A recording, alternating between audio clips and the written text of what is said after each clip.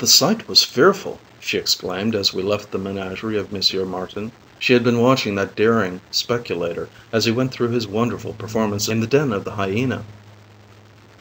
"How is it possible," she continued, "to tame those animals so as to be certain that he can trust them?" "You think it a problem?" I answered, interrupting her, "and yet it is a natural fact." "Oh!" she cried, an incredulous smile flickering on her lip. "Do you think that beasts are devoid of passions?" I asked. "Let me assure you that we teach them all the vices and virtues of our own state of civilization." She looked at me in amazement. "The first time I saw Monsieur Martin," I added, "I exclaimed, as you do, with surprise. I happened to be sitting beside an old soldier whose right leg was amputated, and whose appearance had attracted my notice as I entered the building. His face, stamped with the scars of battle, wore the undaunted look of a veteran of the wars of Napoleon. Moreover, the old hero had a frank and joyous manner which attracts me wherever I meet it. He was doubtless one of those old campaigners whom nothing can surprise, who find something to laugh at in the last contortions of a comrade, and will bury a friend or rifle his body gaily, challenging bullets with indifference, making short shrift for themselves or others, and fraternizing, as a usual thing, with the devil. After looking very attentively at the proprietor of the menagerie as he entered the den, my companion curled his lip with that expression of satirical contempt which well-informed men sometimes put on to mark the difference between themselves and dupes. As I uttered my exclamation of surprise at the coolness and courage of Monsieur Martin, the old soldier smiled, shook his head, and said, with a knowing glance, "An old story." "How do you mean an old story?" I asked. "If you could explain the secret of this mysterious power, I should be greatly obliged to you." After a while, during which we became better acquainted, we went to dine at the first café we could find after leaving the menagerie. A bottle of champagne with our dessert brightened the old man's recollections, and made them singularly vivid. He related to me a circumstance in his early history which proved that he had ample cause to pronounce Monsieur Martin's performance an old story. When we reached her house, she was so persuasive and captivating, and made so many pretty promises, that I consented to write down for her benefit the story told me by the old hero. On the following day I sent her this episode of a historical epic, which might be entitled "The French in Egypt." At the time of General Desaix's expedition to Upper Egypt, a Provençal soldier, who had fallen into the hands of the Maghrébins, was marched by those tireless Arabs across the desert which lies beyond the cataracts of the Nile. To put sufficient distance between themselves and the French army, the Maghrébins made a forced march and did not halt until after nightfall. They then camped about a well shaded with palm trees, near which they had previously buried a stock of provisions. Not dreaming that the thought of escape could enter their captive's minds, they merely bound his wrists and lay down to sleep themselves, after eating a few dates and giving their horses a feed of barley. When the bold Provençal saw his enemies too soundly asleep to watch him, he used his teeth to pick up a scimitar, with which, steadying the blade by means of his knees, he contrived to cut through the cord which bound his hands, and thus recovered his liberty. He at once seized a carbine and a poniard, took the precaution to lay in a supply of dates, a small bag of barley, some powder and ball, buckled on the scimitar, mounted one of the horses, and spurred him in the direction where he supposed the French army to be. Impatient to meet the outposts, he pressed the horse, which was already wearied, so severely that the poor animal fell dead with his flanks torn, leaving the Frenchman alone in the midst of the desert. After marching for a long time through the sand with the dogged courage of an escaping galley slave, the soldier was forced to halt as darkness drew on, for his utter weariness compelled him to rest, though the exquisite sky of an Eastern night might well have tempted him to continue the journey. Happily, he had reached a slight elevation, at the top of which a few palm trees shot upward, whose leafage, seen from a long distance against the sky, had helped sustain his hopes. His fatigue was so great that he threw himself down on a block of granite, cut by nature into the shape of a camp bed, and slept heavily, without taking the least precaution to protect himself while asleep. He accepted the loss of his life as inevitable, and his last waking thought was one of regret for having left the Maghrébins, whose nomad life began to charm him now that he was far away from them and from every other hope of succor. He was awakened by the sun, whose pitiless beams, falling vertically upon the granite rock, produced an intolerable heat. The Provençal had ignorantly flung himself down in a contrary direction to the shadows thrown by the verdant and majestic fronds of the palm trees. He gazed at these solitary monarchs and shuddered.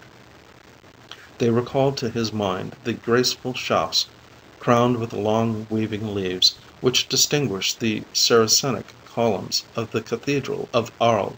The thought overcame him, and when, after counting the trees, he threw his eyes upon the scene around him, an agony of despair convulsed his soul.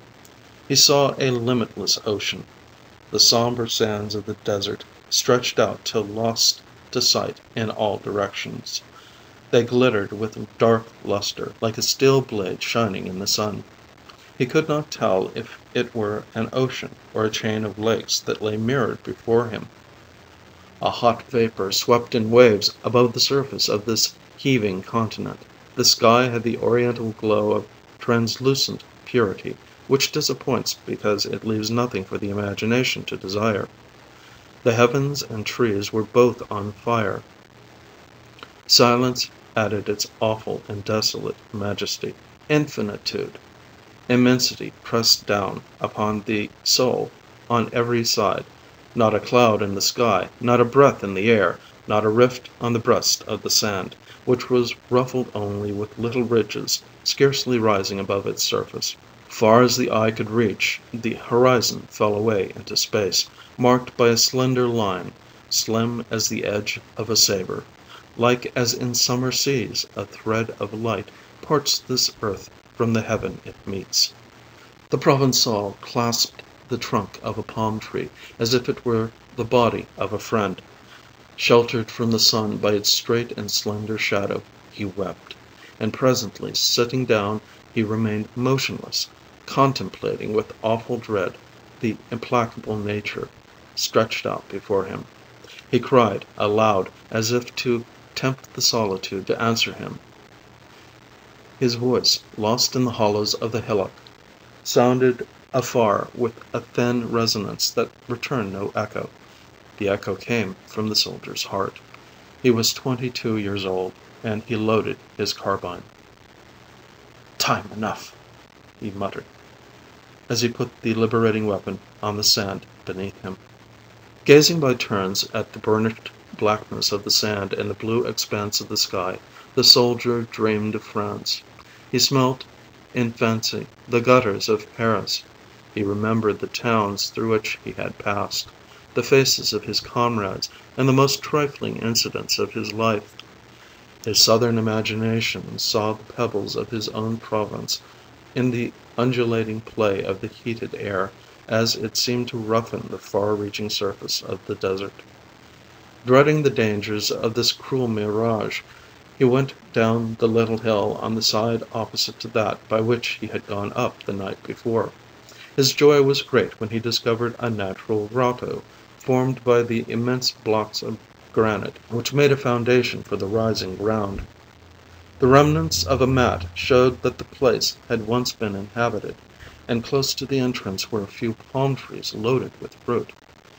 The instinct which binds men to life woke in his heart.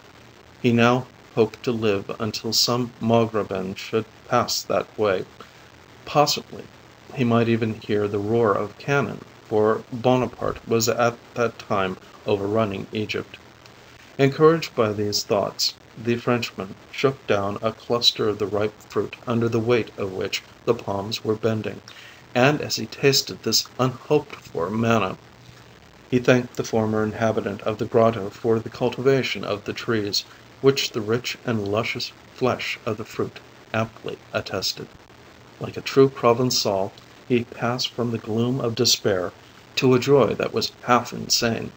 He ran back to the top of the hill, and busied himself for the rest of the day in cutting down one of the sterile trees which had been his shelter the night before.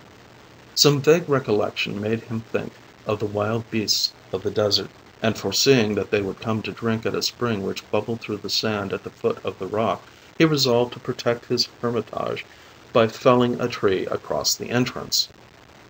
Notwithstanding his eagerness, and the strength which the fear of being attacked while asleep gave to his muscles, he was unable to cut the palm tree in pieces during the day, but he succeeded in bringing it down. Towards evening the king of the desert fell, and the noise of his fall, echoing far, was like a moan from the breast of solitude. The soldier shuddered, as though he had heard a voice predicting evil. But, like an heir who does not long mourn a parent, he stripped from the beautiful tree the arching green fronds, its poetical adornment, and made a bed of them in his refuge. Then, tired with his work, and by the heat of the day, he fell asleep beneath the red vault of the grotto. In the middle of the night, his sleep was broken by a strange noise. He sat up. The deep silence that reigned everywhere enabled him to hear the alternating rhythm of a respiration whose savage vigor could not belong to a human being. A terrible fear, increased by the darkness, by the silence, by the rush of his waking fancies, numbed his heart. He felt the contraction of his hair, which rose on end as his eyes, dilating to their full strength, beheld through the darkness two faint amber lights. At first he thought them an optical delusion, but by degrees the clearness of the night enabled him to distinguish objects in the grotto, and he saw, within 2 feet of him, an enormous animal lying at rest. Was it a lion? Was it a tiger? Was it a crocodile? The Provençal had not enough education to know in what subspecies he ought to class the intruder. But his terror was all the greater because his ignorance made it vague.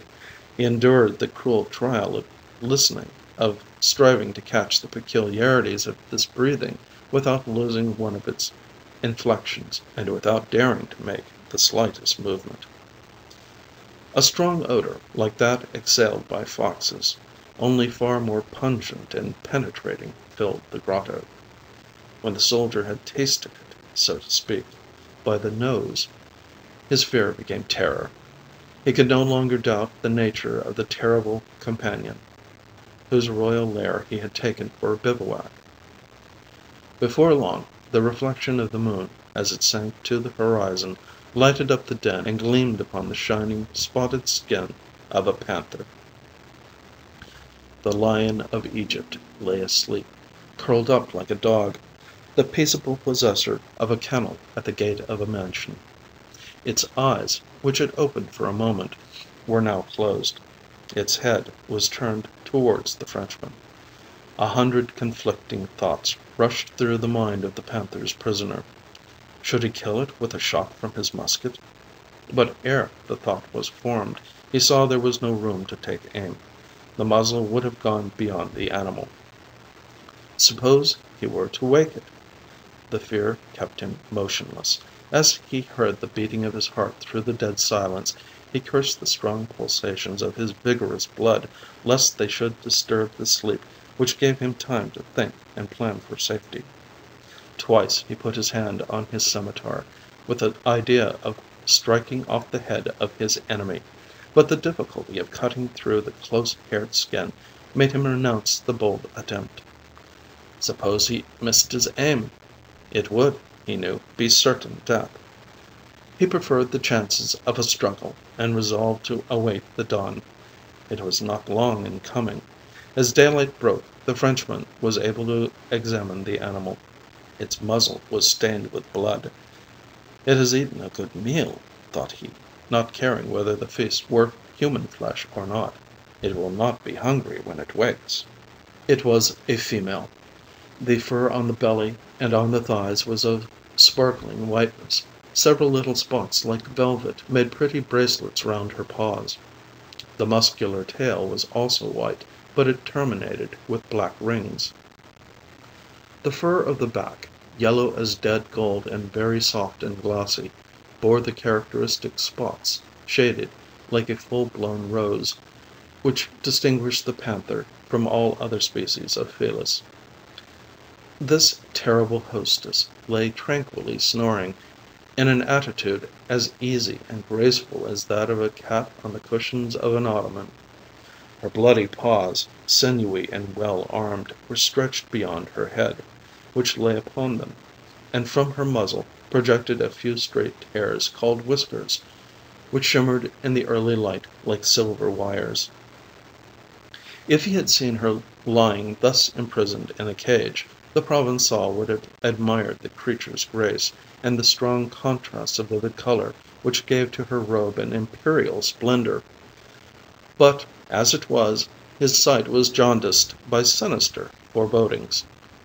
The presence of the panther, though she was still asleep, had the same effect upon his mind as the magnetic eyes of a snake produce, we are told, upon the nightingale.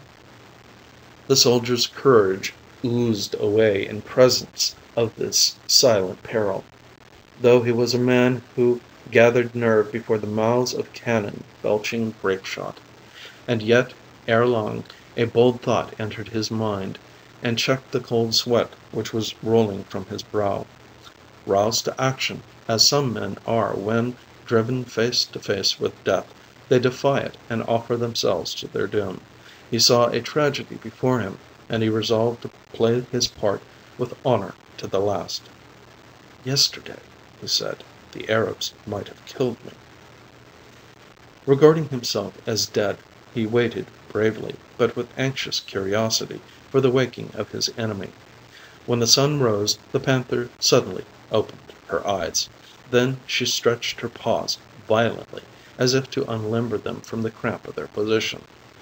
Presently she yawned and showed the frightful armament of her teeth, and her cloven tongue, rough as a grater. "She is like a dainty woman," thought the Frenchman, watching her as she rolled and turned on her side with an easy and coquettish movement. She licked the blood from her paws, and rubbed her head with a reiterated movement full of grace. "Well done! Dress yourself prettily, my little woman," said the Frenchman, who recovered his gaiety as soon as he recovered his courage. "We are going to bid each other good morning," and he felt for the short poniard which he had taken from the Margravins. At this instant the panther turned her head towards the Frenchman, and looked at him fixedly, without moving. The rigidity of her metallic eyes and their insupportable clearness made the Provençal shudder. The beast moved towards him. He looked at her caressingly, with a soothing glance by which he hoped to magnetize her. He let her come quite close to him before he stirred, then, with a touch as gentle and loving as he might have used to a pretty woman, he slid his hand along her spine from the head to the flanks, scratching his nails the flexible vertebrae which divide the yellow back of a panther. The creature drew up her tail voluptuously, her eyes softened, and then, for the third time, the Frenchman bestowed this self-interested caress.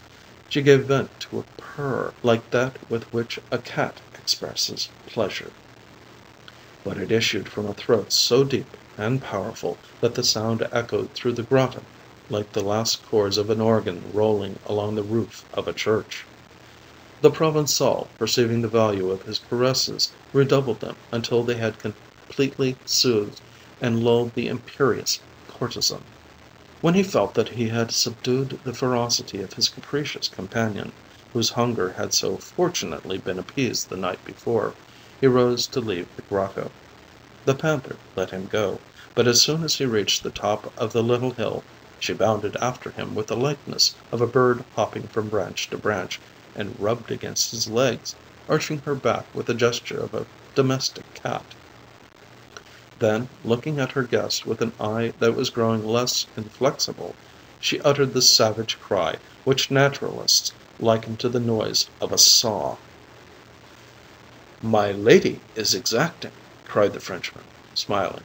He began to play with her ears and stroke her belly, and at last he scratched her head firmly with his nails. Encouraged by success, he tickled her skull with the point of his dagger, looking for the right spot where to stab her, but the hardness of the bone made him pause, dreading failure. The Sultana of the Desert acknowledged the talents of her slave by lifting her head and swaying her neck to his caresses, betraying satisfaction by the tranquillity of her relaxed attitude. The Frenchman suddenly perceived that he could assassinate the fierce princess at a blow if he struck her in the throat, and he had raised the weapon, when the panther, surfeited perhaps with his caresses, threw herself gracefully at his feet, glancing up at him with a look in which, despite her natural ferocity, a flicker of kindness could be seen. The poor Provençal, frustrated for the moment, ate his dates as he leaned against a palm tree, casting from time to time an interrogating eye across the desert in the hope of discerning rescue from afar, and then lowering it upon his terrible companion to watch the chances of her uncertain clemency. Each time that he threw away a date stone, the panther eyed the spot where it fell with an expression of keen distrust, and she examined the Frenchman with what might be called commercial prudence. The examination, however, seemed favorable, for when the man had finished his meager meal, she licked his shoes and wiped off the dust, which was caked into the folds of the leather with her rough and powerful tongue. "How will it be when she is hungry?" thought the Provençal. In spite of the shudder which the reflection cost him, his attention was attracted by the symmetrical proportions of the animal, and he began to measure them with his eye. She was 3 feet in height to the shoulder, and 4 feet long, not including the tail. That powerful weapon, which was round as a club, measured 3 feet. The head, as large as that of a lioness, was remarkable for an expression of crafty intelligence. The cold cruelty of a tiger was its ruling trait, and yet it bore a vague resemblance to the face of an artful woman. As the soldier watched her, the countenance of this solitary queen shone with savage gaiety like that of Nero in his cups. She had slaked her thirst for blood, and now wished for play. The Frenchman tried to come and go, and accustomed her to his movements. The panther left him free, as if contented to follow him with her eyes, seeming, however, less like a faithful dog watching his master's movements with affection than a huge Angora cat, uneasy and suspicious of them. A few steps brought him to the spring, where he saw the carcass of his horse, which the panther had evidently carried there. Only 2/3 was eaten. The sight reassured the Frenchman, for it explained the absence of his terrible companion, and the forbearance which she had shown to him while asleep. This first good look encouraged the reckless soldier as he thought of the future. The wild idea of making a home with the panther until some chance of escape occurred entered his mind, and he resolved to try every means of taming her and of turning her good will to account. With these thoughts he returned to her side, and noticed joyfully that she moved her tail with an almost imperceptible motion. He sat down beside her fearlessly, and they began to play with each other. He held her paws and her muzzle, twisted her ears, threw her over on her back, and stroked her soft, warm flanks. She allowed him to do so, and when he began to smooth the fur of her paws, she carefully drew in her murderous claws, which were sharp and curved like a Damascus blade. The Frenchman kept one hand on his dagger, again watching his opportunity to plunge it into the belly of the too confiding beast, but the fear that she might strangle him in her last convulsions once more stayed his hand. Moreover, he felt in his heart a foreboding of remorse which warned him not to destroy a hitherto inoffensive creature. He even fancied that he had found a friend in the limitless desert. His mind turned back, involuntarily to his first mistress, whom he had named in derision Mignon, because her jealousy was so furious that throughout the whole period of their intercourse he lived in dread of the knife with which she threatened him. This recollection of his youth suggested the idea of teaching the young panther, whose soft agility and grace he now admired with less terror, to answer to the caressing name. Towards evening he had grown so familiar with his perilous position that he was half in love with its dangers, and his companion was so far tamed that she had caught the habit of turning to him when he called, in falsetto tones, "Mignon!" As the sun went down, Mignon uttered at intervals a prolonged, deep, melancholy cry. "She is well brought up," thought the gay soldier. "She says her prayers." But the jest only came into his mind as he watched the peaceful attitude of his comrade. "Come, my pretty blonde, I will let you go to bed first," he said, relying on the activity of his legs to get away as soon as she fell asleep, and trusting to find some other resting place for the night. He waited anxiously for the right moment, and when it came, he started vigorously in the direction of the Nile. But he had scarcely marched for half an hour through the sand before he heard the panther bounding after him, giving at intervals the saw-like cry which was more terrible to hear than the thud of her bounds.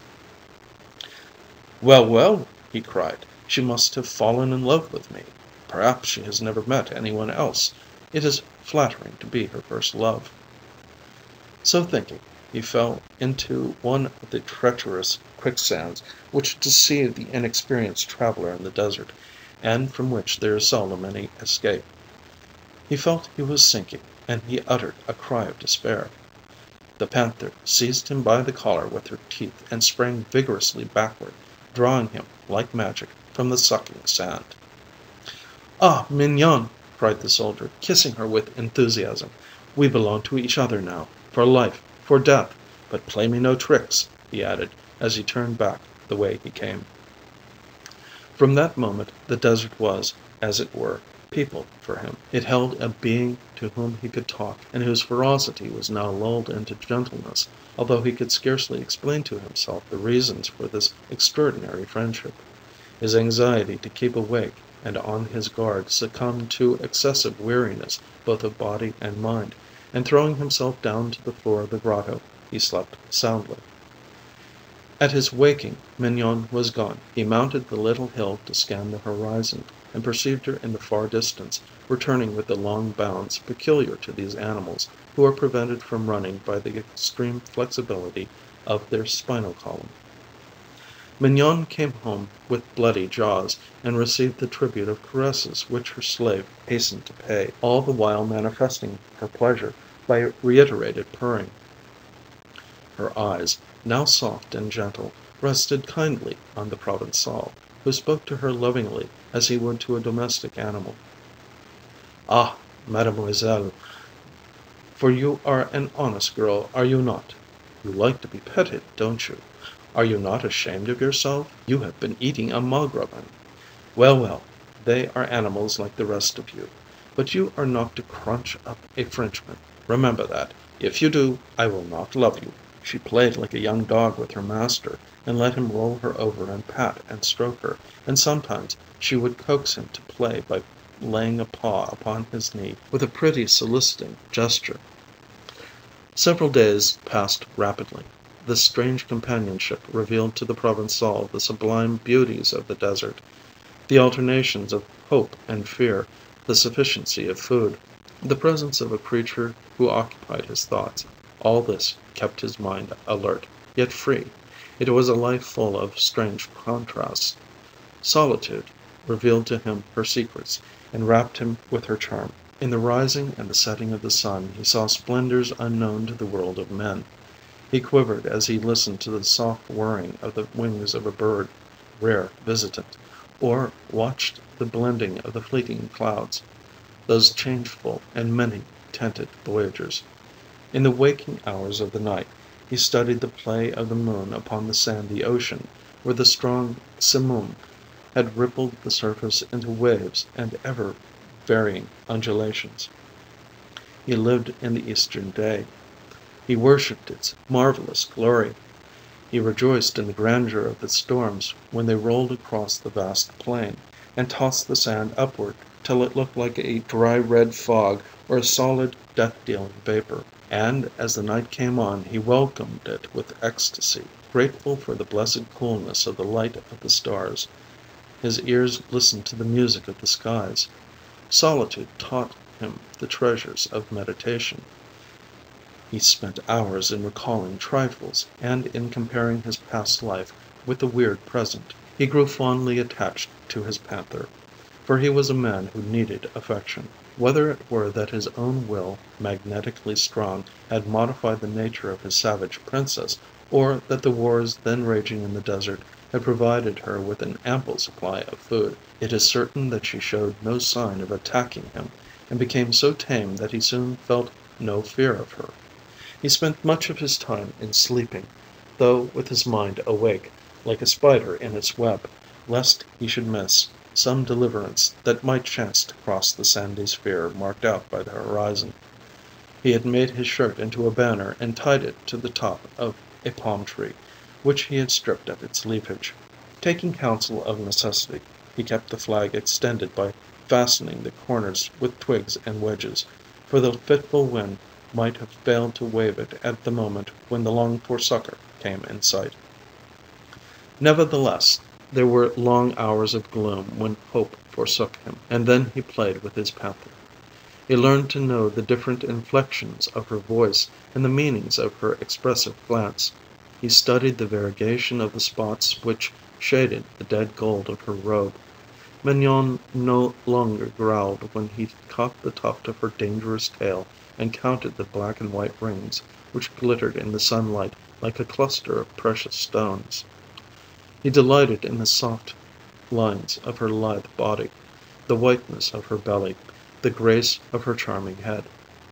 But above all he loved to watch her as she gamboled at play.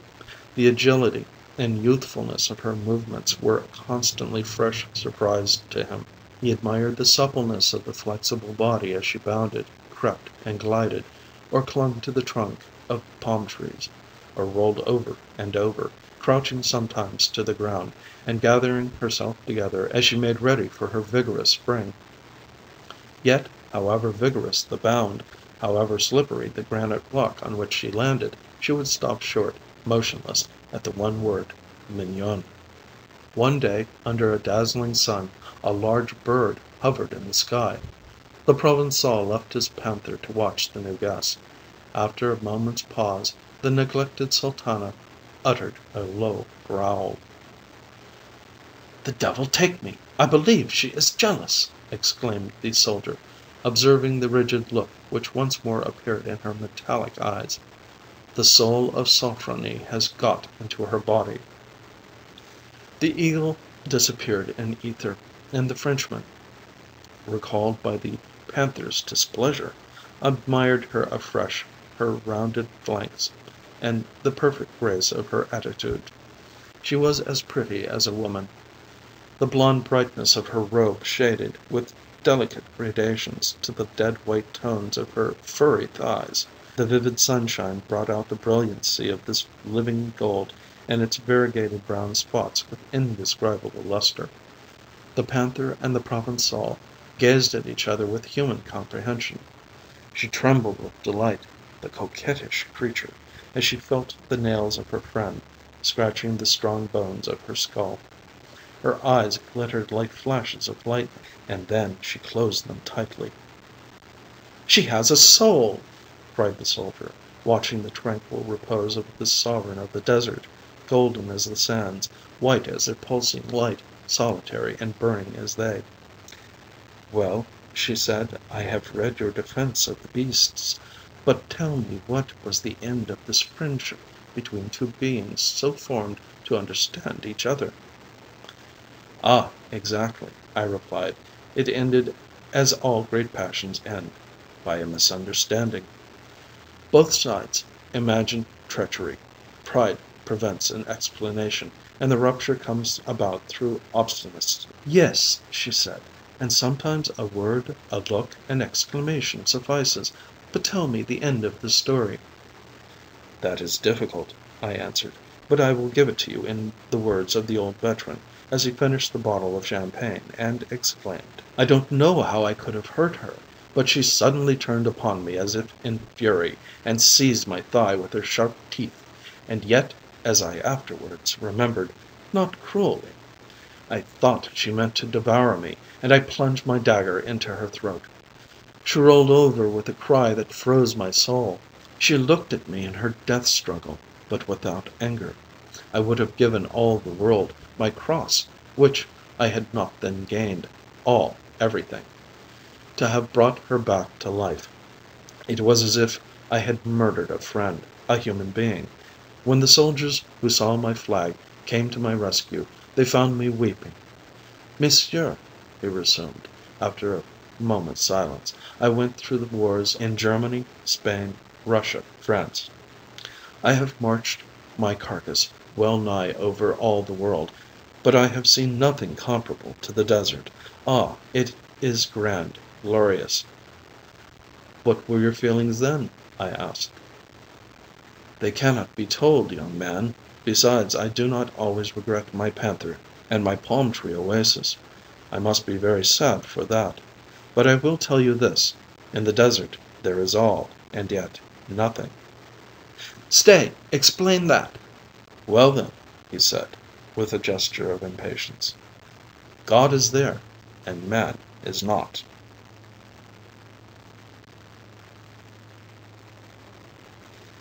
End of Section 50.